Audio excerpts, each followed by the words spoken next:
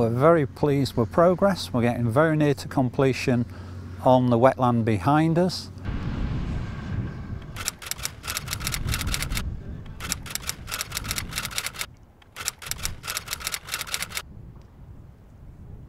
We've excavated the full area of the moat.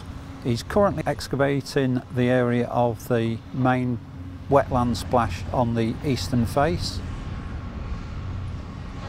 You can see to the right hand side of the moat that I'm pointing at, there's a raised area which has been topsoiled and grassed. That's a raised area that will complement breeding for lapwings, skylarks or whatever else is suitable to that habitat.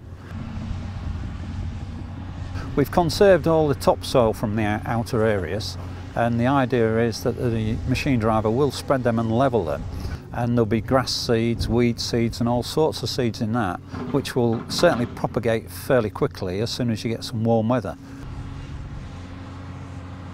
An awful lot of mud, soil. We come back in a year's time from now and I think you'll be absolutely amazed at the transformation of it.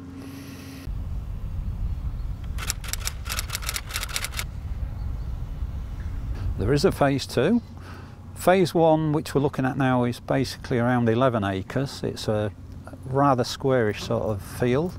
There's another field which I call the south wetland area. It's more of a triangular shape. It's got a raised area in the middle and a moat again around it to protect all nesting habitat for wader species that can nest on it safely away from predation. The members are ecstatic. We're getting regular visits by them and they're very excited.